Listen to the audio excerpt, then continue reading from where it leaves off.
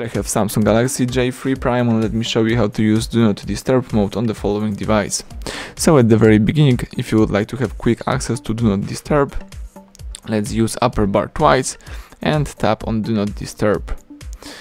So as you can see, Do Not Disturb is enabled, you are using the alarms mute, but you can also disable the Do Not Disturb in the same way. Just use this switcher and tap done. So you can also find Do Not Disturb in settings. Let's choose apps, find and select the settings. Here under sound and vibration you should find Do Not Disturb. So here I have Do Not Disturb. As you can see, here you may also turn on Do Not Disturb right now.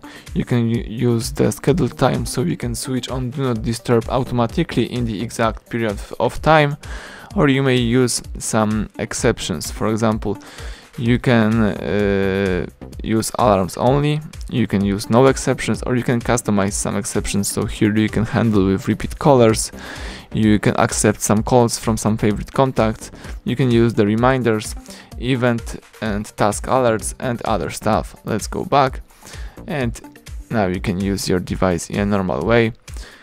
Thank you for watching. Please subscribe our channel, leave thumbs up under the video.